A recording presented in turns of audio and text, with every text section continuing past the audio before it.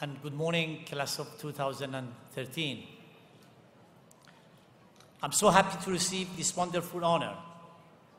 Queen's College is where the seeds of my success were sown. So I'm enormously grateful to this great institution which welcomes the student from all over the world and gives them a solid foundation for life. It is a particular privilege to be here today to share this milestone in your lives. That is where my own adult life began.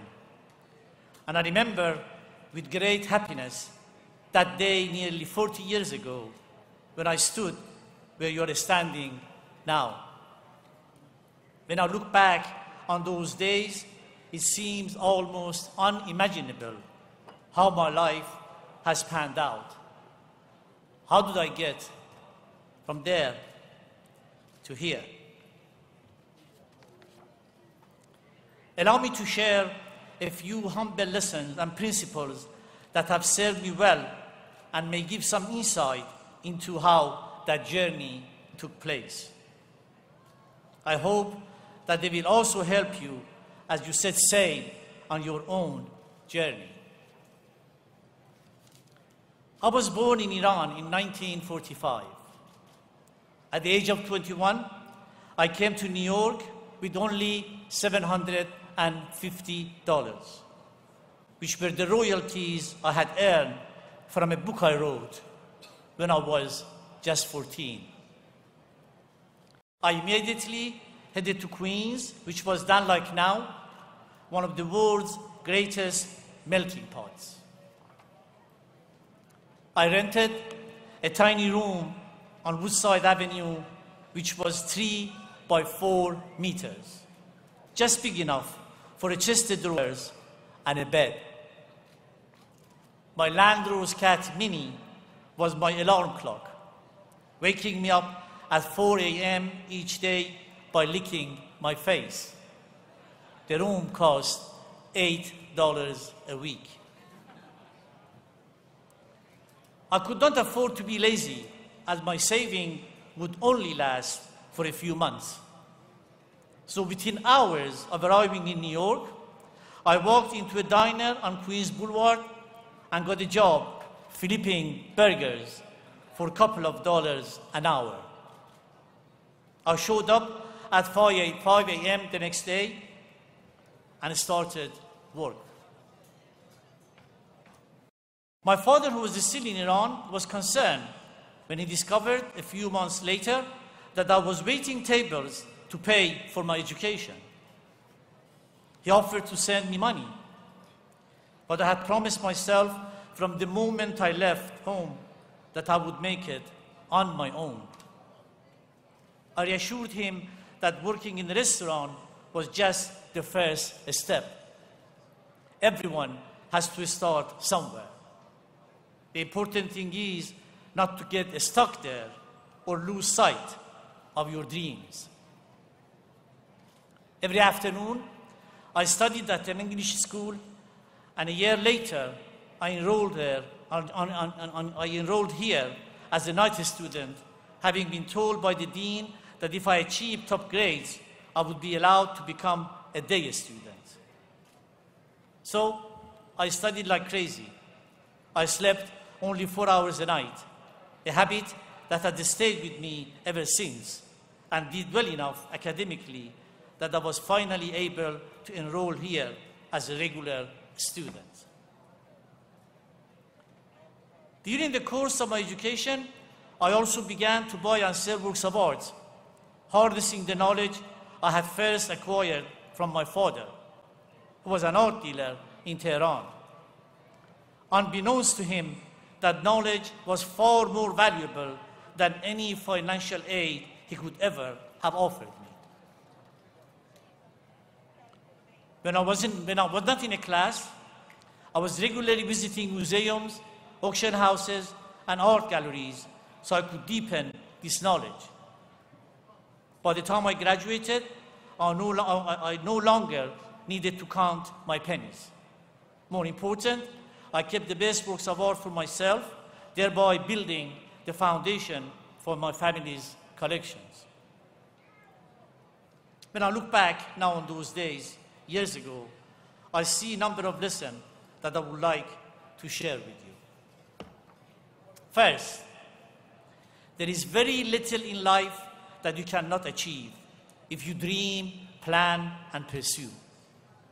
These are the three components in the triangle of success.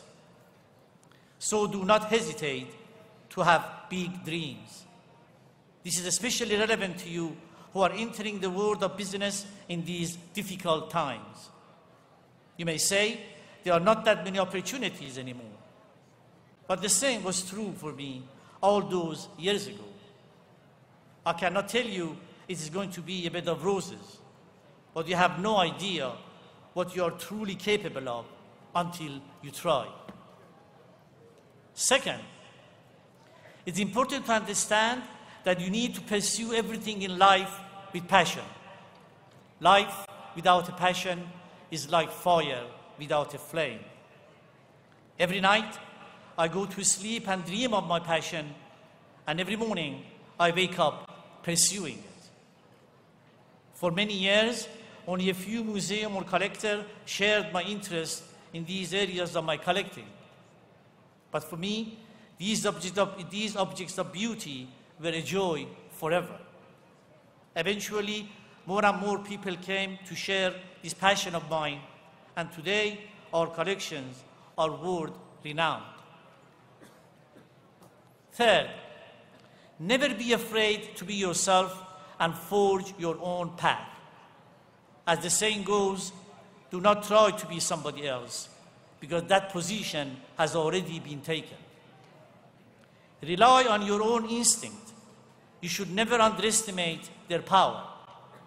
Of course, you will encounter setbacks, but over time you will find out that every one of them happened for a very good reason. If you learn from your mistakes, they will become a cornerstone of your success.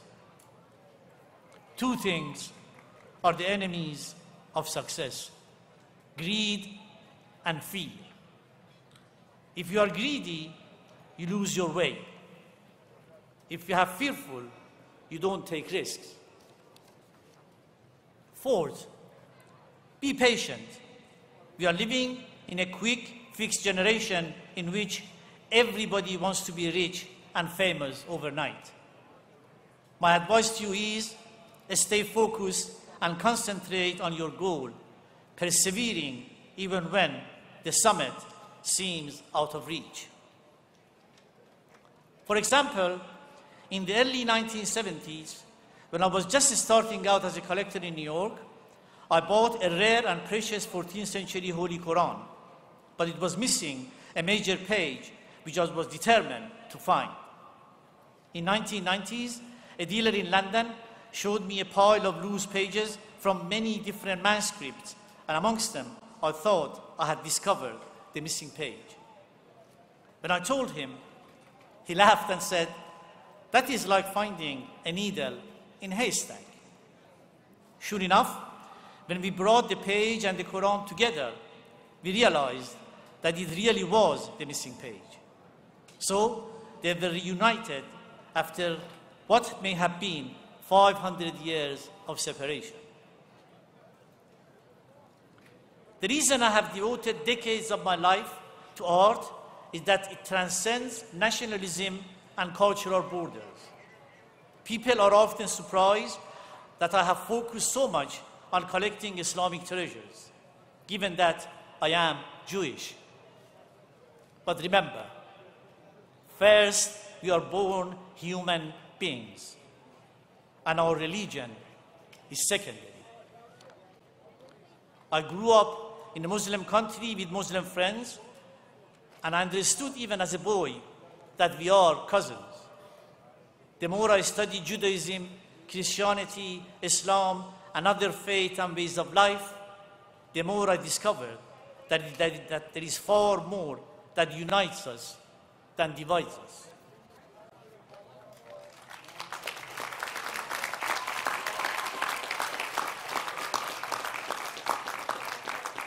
In every case, the messages are the same: love, compassion, peace, harmony, unity, and respect. As the great Persian poet and philosopher Jami once wrote, each tinted fragment sparkles in the sun 1,000 colors, but the light is one. So many misconceptions exist about different faiths and cultures, but the differences between us are not so great. As I often say, the biggest weapon of mass destruction is ignorance. And if ignorance is the problem, education must be the solution.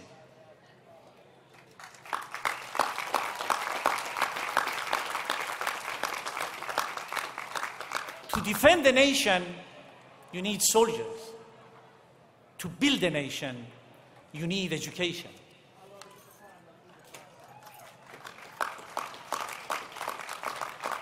You have been blessed with a fine education, and I hope that you will lead by example, spreading this understanding and building bridges wherever you go. People often speak of need to show tolerance for others. But tolerance may not be the right word, because it suggests that you are putting up with something we do not like. Surely, we should replace the word tolerance with the word respect. Our responsibility is not to change other people's mind, but to respect their beliefs and their ways of life, and to treat them with dignity.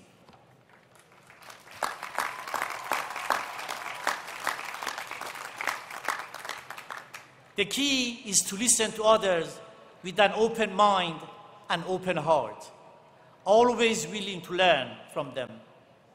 Perhaps that is why we have 2 ears and only 1 mouth. Maybe this was the Creator's way of telling us to listen more and speak less. If each of you decide today to live in this spirit of harmony, just imagine the effect you will have. As you begin this new chapter in your lives, I ask you to consider this important question. What is success? Is it money, prestige, fame? I have been blessed with success in the world of business, and it has enabled me to pursue my passion for collecting.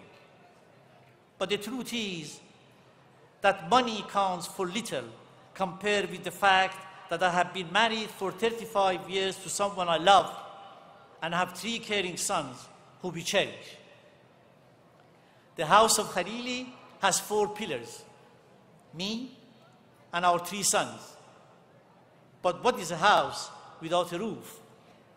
The roof over our house is my beloved wife.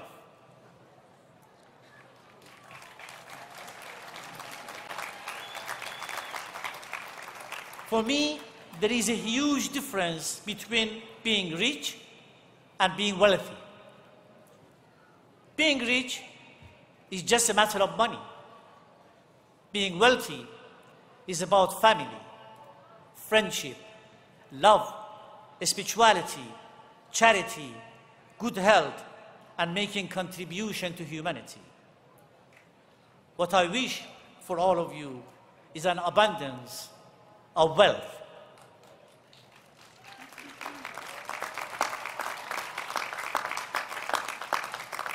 After all, we are only a temporary custodian of what we think we own. Ownership is a myth. The only legacy we truly leave behind is the impact that we have on other people's lives. As a collector, philanthropist, and a writer, I have tried to use art and education to draw people together, creating harmony instead of mistrust. This has been a much greater source of satisfaction to me than any material success I have ever achieved. Ultimately, the question is not how much you make, but how much difference you make in the lives of others. always ask yourself this: what am I doing to help my family, my friends, my community, and the world? If you live this way, you'll discover that the more you share with others, the more the universe will share with you, bringing you endless joy and fulfillment.